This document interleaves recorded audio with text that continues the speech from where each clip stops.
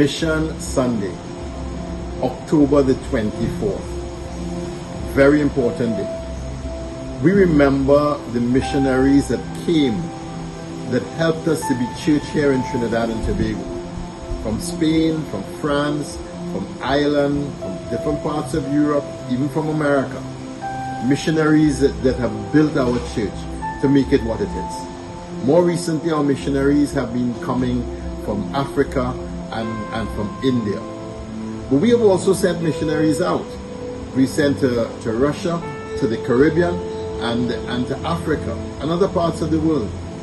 Let us pray on this Mission Sunday for all the missionaries that have come and those who have passed on and those who are still alive, who have helped to build our church here in Trinidad and Tobago.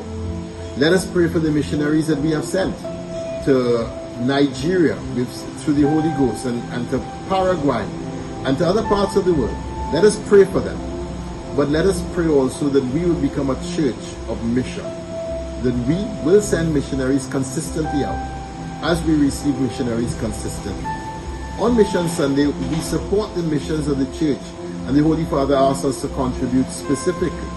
And I would ask you, please, just consider what you can give.